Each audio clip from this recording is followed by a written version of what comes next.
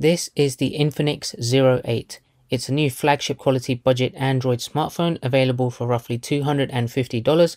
It comes in three unique colors: black diamond, green diamond, and this version that I have, the silver diamond. Let's unbox this, run through the main specs and features, check out the camera capabilities on this, especially the ultra night mode, test the performance with some games, and let's dive straight in.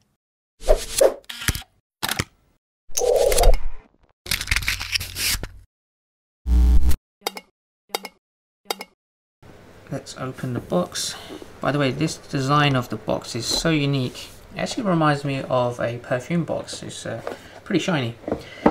So there you can see the phone. Now, just there on the front, you see on the stickers the highlight specs. So you got the 90Hz refresh rate, 6.85 full HD plus smooth display. You got a bit about the camera specs, which I'll cover in the video shortly. Now the processor is the Helio G90T, so you don't have the flagship Snapdragon ones, but that's absolutely fine. That's where they'll get most of the cost savings. It's a 128GB model with 8GB of RAM, and it has 4500 mAh battery, which is great, and a massive 33-watt supercharge. So let's open up this phone and peel off the protective covers. So start with the front. Very nice.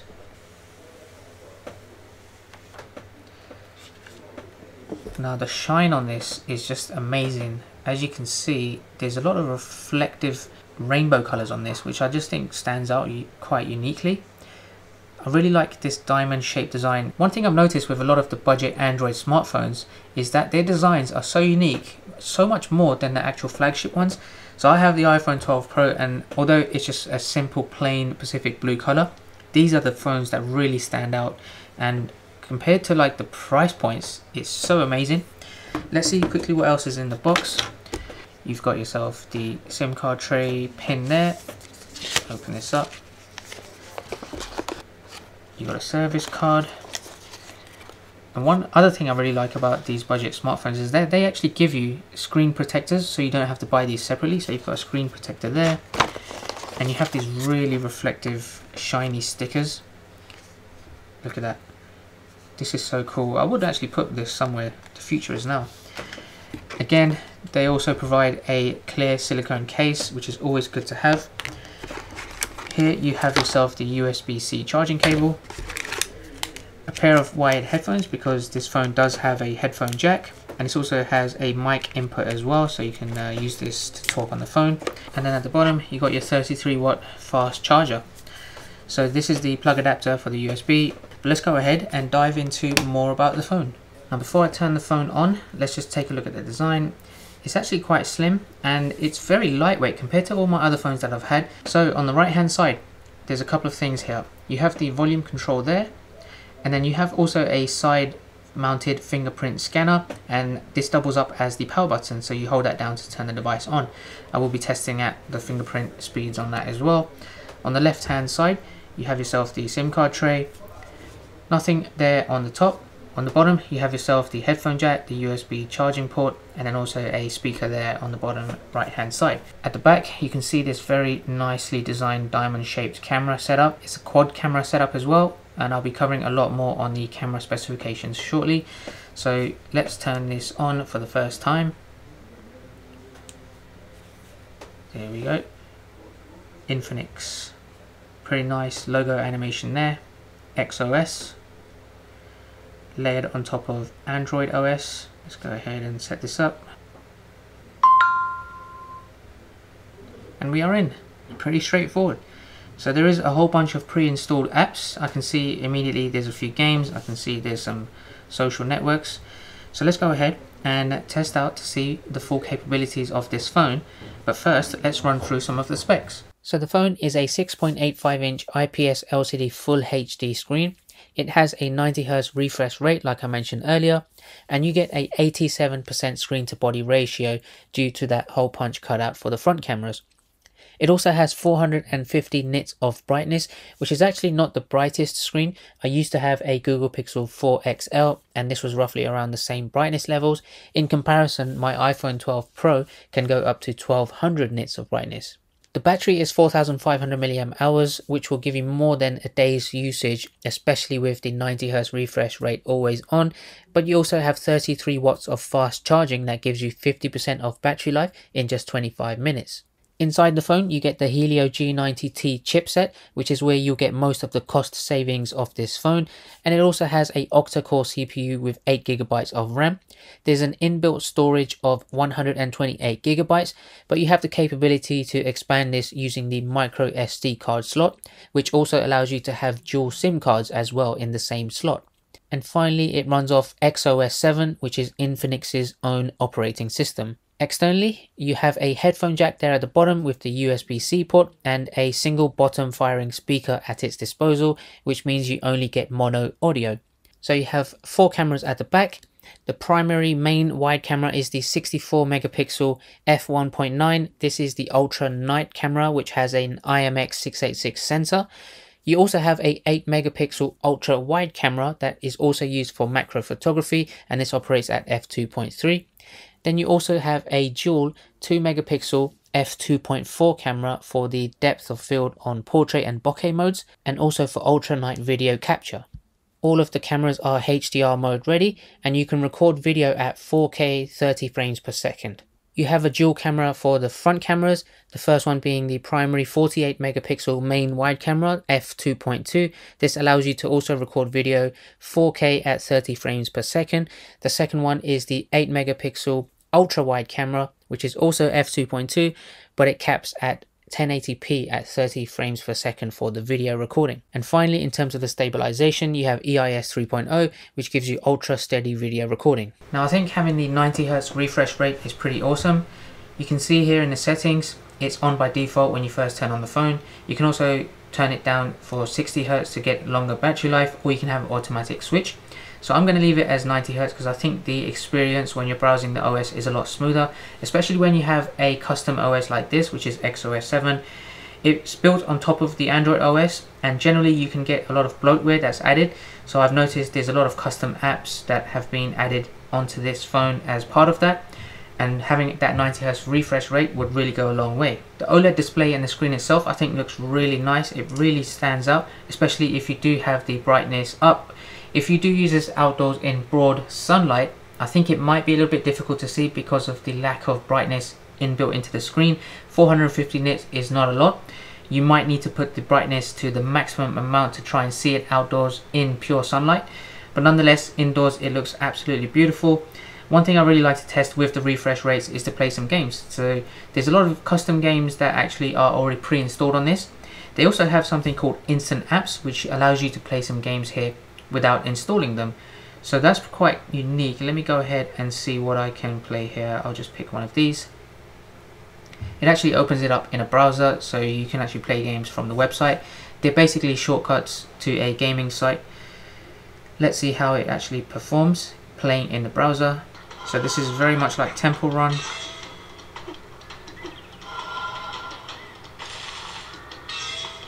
Of course, this is a browser flash based game,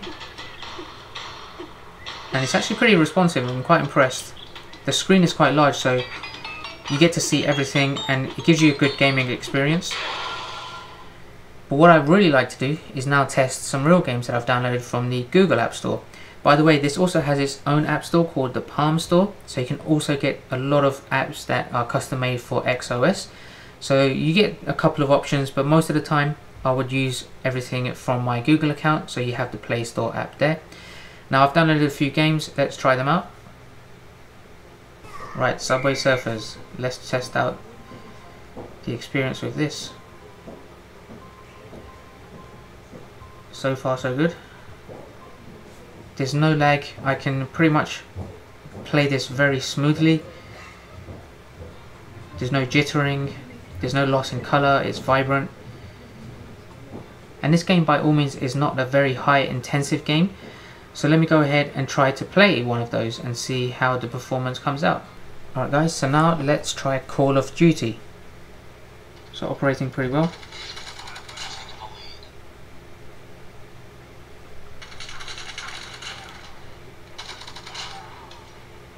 It's working pretty well actually. I quite like the graphics here.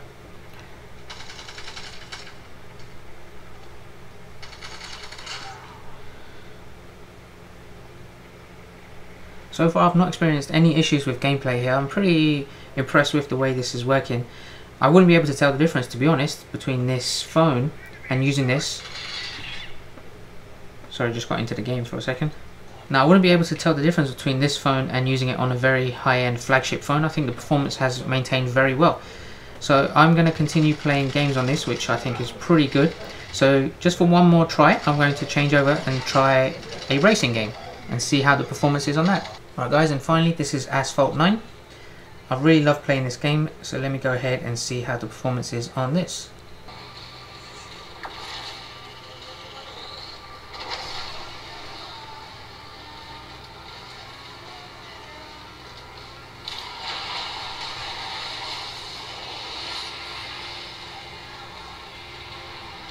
I think the colours along with the graphics, they just look great, especially on this screen, which is a larger screen than most phones. Now there's a lot of things happening here, and not once has it caused any issues in terms of performance. I'm still able to drift, I can crash, I can use the NOS, and it pretty much works flawlessly. I don't have any other apps open in the background, but once you do open a game like this, the phone itself does open the game enhancement mode, so it adjusts the sampling rates, the refresh rates, and it makes everything work smoothly. I'm so happy. I've had a couple of budget smartphones in this range before that have caused a little bit of lag with some games, but this one I've not experienced any problems whatsoever, so that is a big thumbs up from me. Now alongside with gaming, one of the other key factors is the audio. So it does have a single speaker there at the bottom, outputting mono audio sound. So let's go ahead and see how the audio sounds by playing a YouTube video. Makes sense. What I think about you.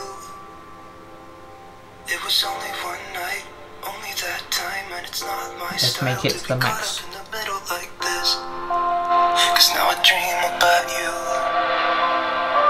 I was probably too drunk, it's blurry, but I've got the image of you running circles in my mind right now.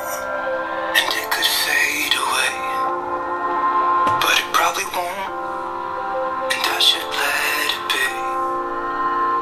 But I'm gonna dive into you. It's actually pretty good. It's quite loud, to be honest, compared to some of the other budget phones I've had. It actually does the job, so if you are going to play some games or watch some videos out loud, then you're pretty much going to get the experience that you're looking for. Obviously it doesn't have any punchy stereo sound or any type of surround sound, Dolby audio or anything like that, but for the price you pay, I think it does a great job in that sense, so I'm okay with that. In terms of going back onto the XOS, I've noticed a couple of cool things as well. You might find that there is a lot of bloatware on this, but there's actually some cool things I like about it. If you remember the Samsung Edge, you had these screens that bled around the edges. You also had a edge screen that popped out. This can also do something similar. So from anywhere on either the left or the right hand side of the screen, you just drag and you hold for a couple of seconds and it opens up this type of sort of edge screen. This gives you 4 buttons there on the left, and you can create a shortcut to 5 apps however you like. So if you click on edit, you can adjust 4 tools there on the left for the buttons, and then on the line, if you switch tabs, you can create up to 9. So you can add, let's say, some games. I can just tap to add the calculator. Let's add a whole bunch of things and see how it comes out. So that is 9. Let's close it. Let me drag it from that side, and you can scroll it from there. I think that's just so convenient. I really miss using the edge screen when I used to have the Samsung phones, so I really like that. And of course, the final thing I really want to test out is the camera. The unique selling point of the camera here is the ultra night mode. So this is the back camera. Let me just swipe up to show you all the different modes that are available on this phone. So the ones I'm really going to test out, the default one is the AI cam. So this is just basically the general photography, but they use AI to basically detect the scene and adjust the image accordingly to give you the best possible outcome. I'm also going to test the video. You have something called short video. This is basically a hands-free version of the Instagram story video capture. This will basically start a recording and it will stop after 15 seconds, which is perfect for you to use for Instagram stories. I'm also going to test the beauty mode, the bokeh, which is basically the portrait mode. If you switch to the front camera, the bokeh mode actually is called portrait mode, which is quite strange, but you have two different versions of that. And I'm also going to test super night mode, which is basically the ultra night USP of this phone. These are very common features here. And lastly, I'm also just going to have a quick test of the super macro mode there listed on the bottom right.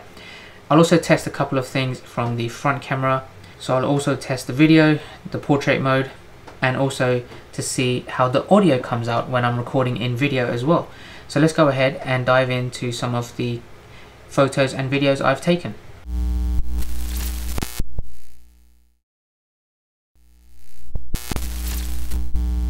Right, so starting off, all the photos that I've taken were available. I have taken with HDR mode turned on and in the max aspect ratio, which is 20 by 5 by 9. So the main photo mode on this phone is referred to as AI cam, using the main 64 megabyte lens. It's pretty detailed, yet it's kind of what you expect when taking photos outdoors in good daylight. If you zoom in a little bit, you'll notice the details captured on my face are still pretty clear, although the sky has been exposed a little too much in my opinion, but overall not bad. I just tried to turn on beauty mode to see what happens here, and as you can see, it has made my skin smoother, but also tried to beautify the background with the trees in the distance and the parts of the bushes on the right hand side, as you can see. So I took a couple of photos indoors in more complex lighting. So the pic on the left is the full photo and the one on the right is the same one but zoomed in so you can see more detail. Although it's not as sharp and comprehensive as flagship cameras, I still think it's vibrant enough to pass for taking good photos indoors. Here's another example focusing on my lamp, which has exposed it pretty well and adjusted the image so that the light is not so reflective, whereby you wouldn't be able to see the inside of the light bulb. And finally, a photo of this Christmas tree.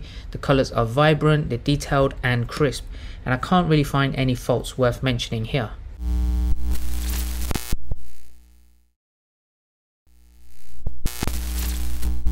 Moving on to the portrait mode, or bokeh mode as it's known on this phone, I actually think it's done a good job picking up the edges of my body, even with me standing at two different distances from the camera in each of these pictures. So if I zoom these exact same pics in a little bit, you'll see it's done a pretty good job, covering more than 95% of the entire edges of my face, cap and body.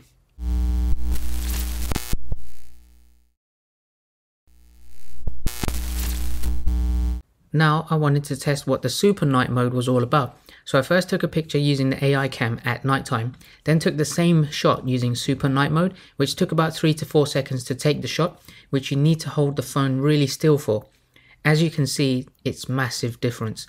It makes the image brighter, sharper and more vibrant in color. The aim of this is so that you're able to see some details in the darker parts of the photos by increasing the exposure, the midtones and slightly the saturation too. I was pretty happy with this mode and I would definitely explore this more in the future.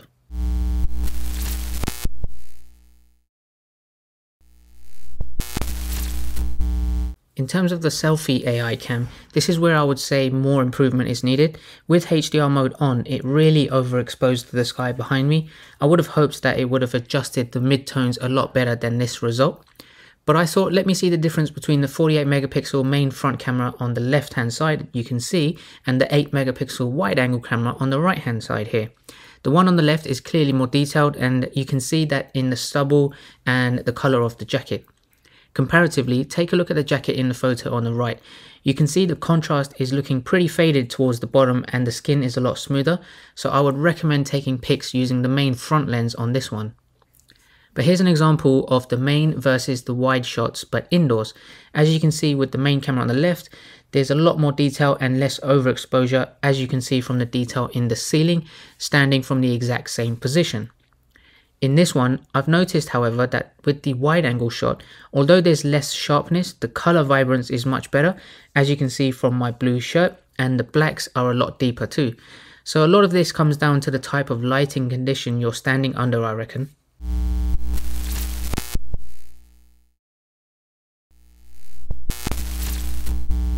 So now I just wanted to try the selfie portrait mode. There is no HDR for the front portrait mode and this mode uses the lower resolution lens, but for some reason it always overexposes the sky, makes it incredibly bright, which lessens the impact of the bokeh effect. This also makes it harder to see the depth of field in some cases.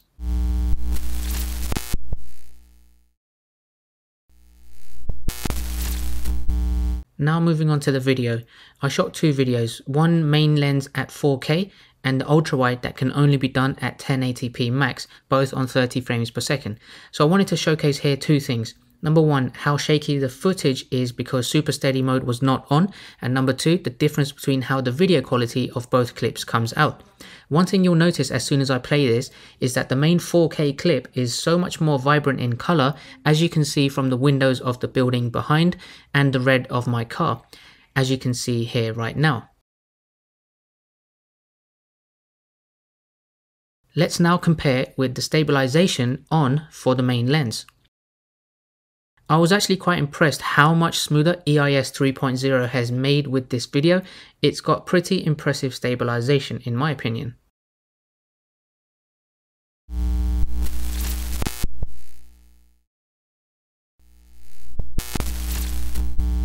Alright guys, so I'm just testing out the audio. The front camera video quality, it's actually not too bad. Let me know what you guys think of the audio. Is it quite clear? If you use this phone as a vlogging camera, then would this be suitable? So let me know down below.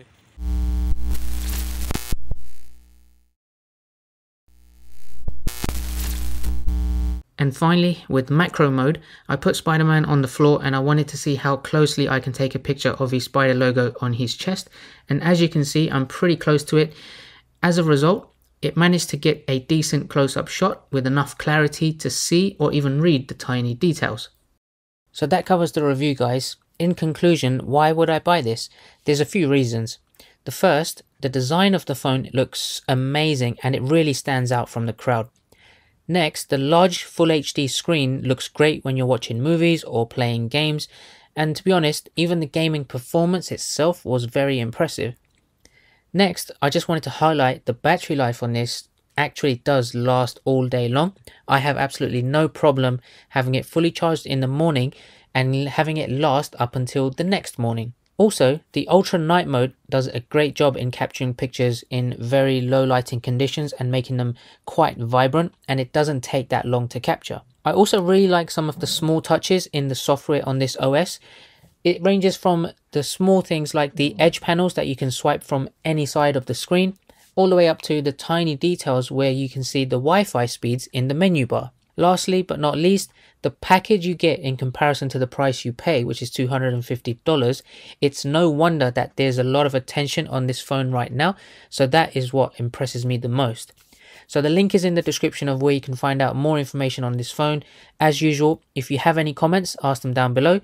I'll have plenty of more phone reviews in the future, so hit that subscribe button if you haven't done so already.